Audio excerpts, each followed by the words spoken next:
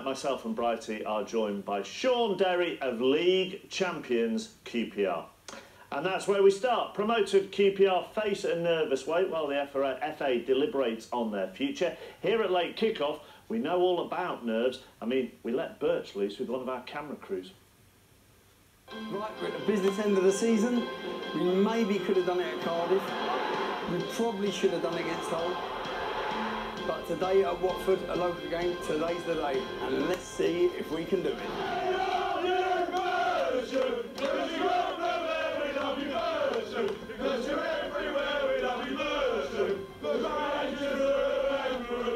Okay, bring the camera up, bring the camera up. Chappers, before you start, my battery on the car died at the training ground. I had to borrow someone else's car, and my trousers and BBC shoes were in that car. So your standard BBC attire, Chappers, it was in the car, and that's why I'm dressed like Martin McFly. Some people will walk the extra mile for the club. These fans have walked an extra 15. Tell me why and what it's about. Yeah, well, we're basically walking to raise money for the QPR Tiger Cubs, which is a team for children with Down Syndrome. They play every Monday night. Great cause, and how long did it take? We set off at 8 o'clock this morning. It's now 2:30, and the most welcome sight was the pub at 2 o'clock. Give us your prediction for the game. Well, my heart says 1-1, but my head says 3-0, brilliant. Yeah. Lovely. Good. Thank you. And over my shoulders, the man to watch for Watford, Danny Graham. He's got Watford Player of the Season, but I do think Watford's gone over the top on the Player of the Year trophy. Look at the size of it. It's like a European Cup. All the talking's been done now. After 90 minutes of football, we could know if Queen's Park Rangers are back in the big time.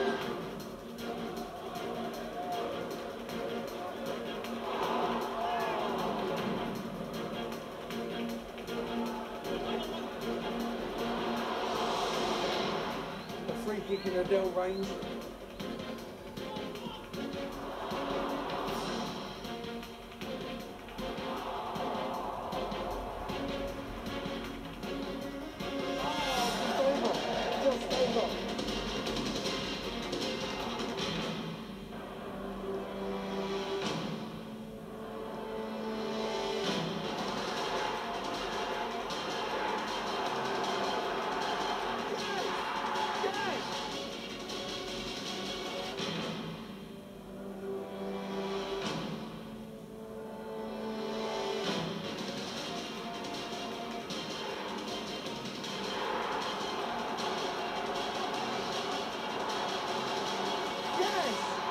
Tommy Smith. In 1996, Queen's Park Rangers were relegated from the Premier League. In 2011, the team from West London are back in England's top division. How's that feel, mate? BBC? Oh, it's brilliant. Unbelievable. I'm glad you get a goal there. Yeah, you know, it's due one. Johnny, there are a lot of ups and downs with this club, me and you. How does that feel? Fantastic, unbelievable, unbelievable. I thought I was going to have an heart attack, but this is fantastic. It's been a stressful last few weeks, getting the last minute goals against us, but fantastic performance by the boys. Gaffer, well done. How does that feel? It's probably the best day of my football life, really. It's, you know what it was like when I came to the club. I'm sure a few fans thought, Neil Warner, we don't want him, but managed to turn all that round, and it's great to give him something to shout about. Like the manager said before the game, we've got men, we've got responsible players, and we've got flair players. All that was needed today. If we were in the trenches, I call, and the chips are down, who do you want alongside you? Shaun Derry, Clint Hill, Paddy Kenny, Helgeson. I mean, I've only been here a year. You know, Birch. Yeah. You've been. This is part of your life, mate. Part of your club, and I can only say how proud I am just to play a small part in it, mate. To get a season like we've got out of Taarabt, you know, when I came to the club, they said he'll get you the sack if you play him. Yeah. Well, he's not got me the sack. He's got me promotion, and I hope he realises, because I can't see him going anywhere else and having a manager like me, so hopefully he'll stay with us. It's been fantastic. It's been only 1 year that the manager come, and when we started the season, he said to us, yeah, we want to get promoted, and we never think we can do it, and now to be promoted, and we won game in the end, so we are very happy. When you consider, Mark, it's taken 13 months, that's all, to become champions.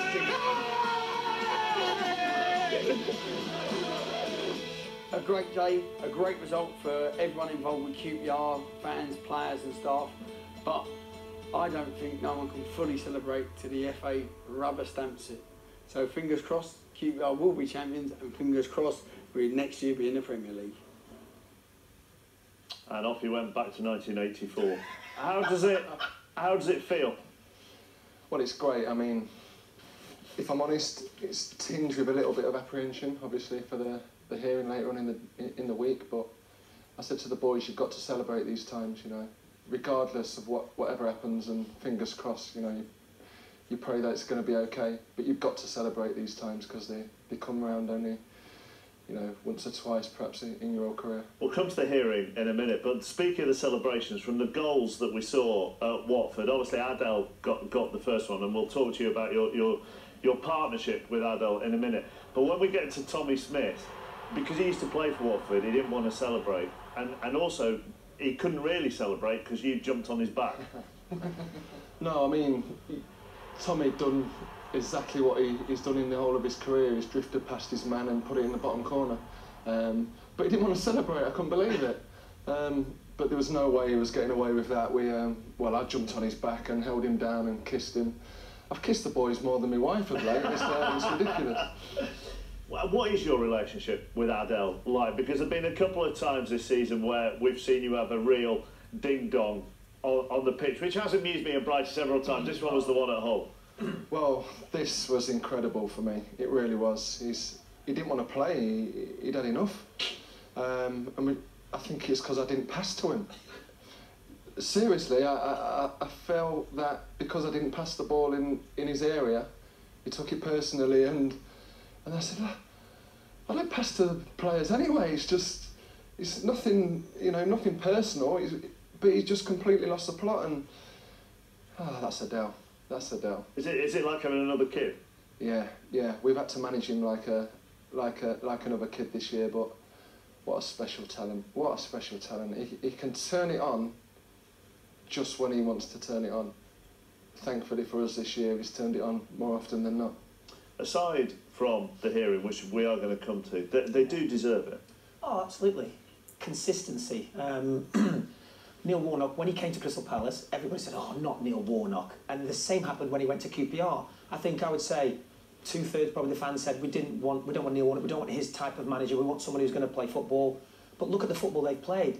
They've played some of the most entertaining football I've seen in the Championship this season, and it's clearly the best team, chappers. Clearly, without any shadow of a doubt. Let's just go back to the celebrations, because we understand the good folk of Watford weren't particularly happy with some of the QPR fans' celebration, but in mitigation, this is how Neil Warnock reacted when the aforementioned Adel Taarabt started dismantling the main stand some months ahead of schedule.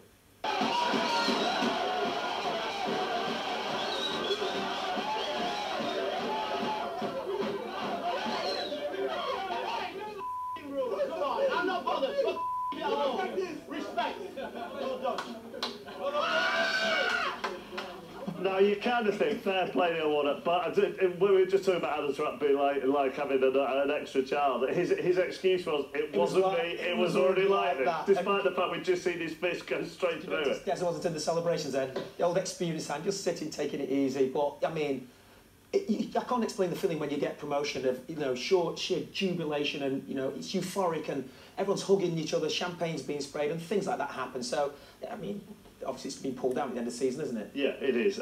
There is a serious side to all of this. And Neil Warnock was quoted saying, because of one of the leaks in the paper on Friday, that your dressing room was like a morgue pre-match on Saturday. It was, yeah. It was upsetting to read. It was upsetting to see, especially when you're going to take away promotion, and you know, if we take away the fact that if we'd have won the game, we'd have been champions. We was going to a derby. We was playing Watford. And to prepare for the game, to read that on a Friday it was hard for the boys to, because it was there, you know, the headline was there for everybody to see, and you just wondered, you know, what was going on really. If it doesn't go your way, right, forget everything else, how personally will that affect you? Well, I couldn't put it into words really, you know. We have been the best team this year.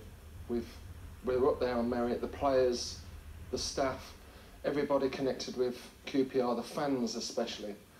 What a hammer blow it would be, really would be a hammer blow. And how is Alejandro Forlan dealing with this, considering he's at the centre of everything? Well, thankfully he's a foreign lad and he struggles with the language at the best of times. So, what a great lad, by the way. He's one of the best. Not take away the playing side of him. He's one of the best guys I've played with. Who knows how it would affect him personally, but it's not about Ali. Whatever. It's not about one player here. I can see that you're desperately trying not to think of the worst, because I can actually see how much it could really hurt if it doesn't. Well, yeah. I mean, it'll be disastrous. It really would be. It'd be. You can't even think about that, and that's why we've said all along that take away what's going to happen this week, celebrate it, because hopefully, if nothing does happen, you don't want to miss out on your celebrations. And quickly, Brian, we are in for a chaotic last couple of weeks because of all of this. Well, yeah, because the hearing finishes on the 5th, the playoffs start on the 12th. If there's an appeal, what will happen with the playoffs? Will they be postponed? If QPR get dot points, will they drop into the play? I mean, the players, the manager, the coaching staff, everybody and the fans have all done their bit.